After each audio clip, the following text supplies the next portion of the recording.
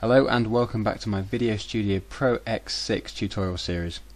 In this tutorial I'm going to be explaining and showing you smart proxies. So first of all, click on the Settings tab at the top here and then click Preferences. Then go to the Performance tab and you'll see it says Smart Proxy here.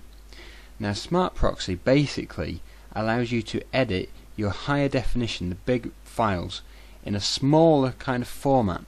And what this does is allows your computer to run a lot smoother when you're editing the videos, therefore making a much better user experience, and it's a lot quicker when editing as well because it doesn't have to keep loading the big file. So smart proxying is very good if you're using HD files. So to enable it, just click this little tick button here and then you can choose what resolution and what size videos you want it to create a proxy at. So it will default to 1280 by 720, but you can choose anything from this list here, but I'm just going to keep it on that default. And then it will also have a proxy folder. This is where it will save the proxy to.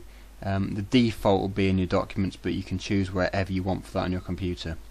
And it will also have this, which is probably defaulted, which is auto generate a proxy template, which is recommended, so you might as well keep that ticked. So that's all there is to enabling your smart proxy. It's very handy, like I said, for when you're editing HD because it makes it a lot smoother. The quality in the actual editor for the video will look reduced and not as good, but when you've exported the video it'll be back in its HD format and it should look as good as it did when you originally filmed it. So hopefully that's given you an idea of what smart proxy is and what it's for. Please stay tuned for more videos like this in the near future.